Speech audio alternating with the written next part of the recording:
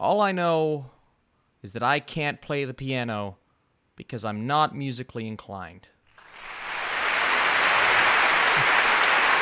Thank you. What is up, Flick fans? Welcome back to my channel. Another Blumhouse foray on Amazon. This is the fourth and final movie. In October, there will be another batch of films later on, but this has been welcome to Blumhouse. All of the other reviews are on this channel right now. This is Nocturne. Nocturne? It's Nocturne. We're going to talk about it. I need your comments down below. If you like these reviews, these horror-centric reviews, if you're a fan of the genre, leave this vid a thumbs up. Leave your comments down below. Okay. So, an incredibly gifted pianist makes a bargain to overtake her older sister at a prestigious institution for classical musicians. Think Suspiria. Think Black Swan, except this time we're applying it to someone who wants to be the best piano player, or at least wants to be better than her sister. That's how the film progresses. She is a very jealous person because her sister has always gotten opportunities. Now, whether those opportunities have been fair or not, she believes that she is the best, she is the most talented, and all of a sudden, she runs into this journal, this strange series of pieces of paper with these weird symbols and some strange demonic things, and she starts to see stuff, and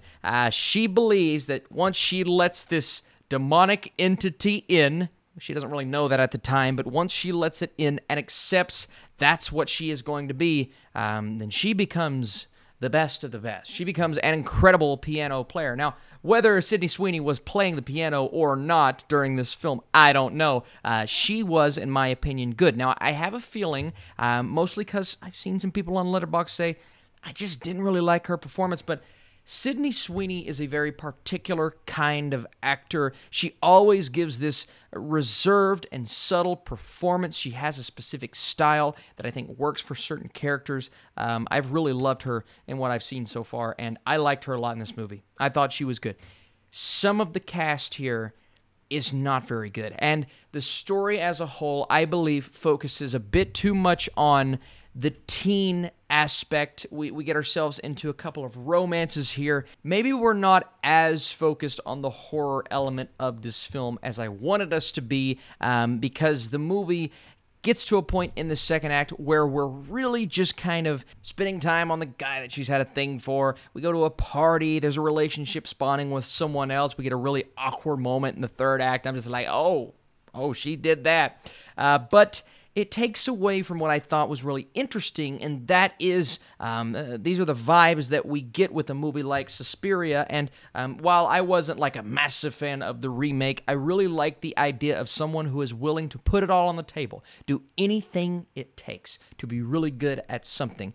This is something I'm sure we have in real life. I'm going to be the best, doesn't matter what I have to do, and that is the route we see her taking. Now, I would have liked more of an explanation of this journal, of this book, and kind of where it spawned from. We start to get answers about halfway through, but there really wasn't anything there that made me satisfied by the time we got to the end of the movie. And the ending itself of this film is somewhat open-ended. I believe everyone's going to have their own translation of it, and with a spoiler tag, I would love for you guys to leave those comments. What did you think about the ending? How did it sit with you after it was over? Because that's something I'm still kind of up in the air about.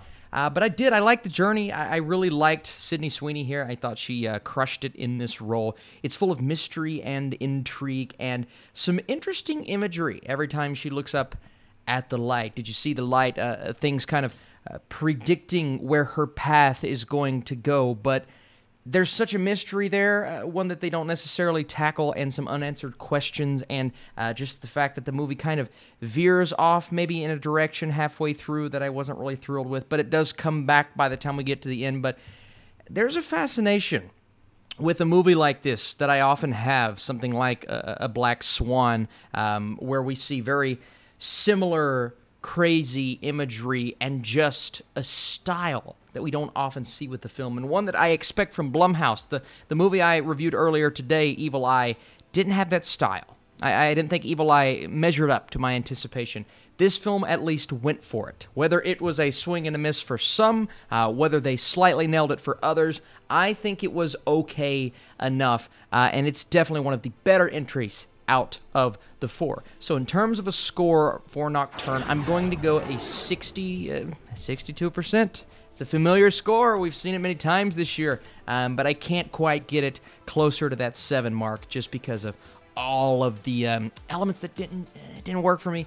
But again, some really good things. I thought the direction was good. The movie has a nice look to it, and it's interesting enough. So overall, I think this Blumhouse series on Netflix, you know, I expected a bit better in terms of the range of movies, and in terms of the horror, I thought it would be scarier as a whole. But this is one, Nocturne, that did do something, and maybe that something will work. Can you play the piano?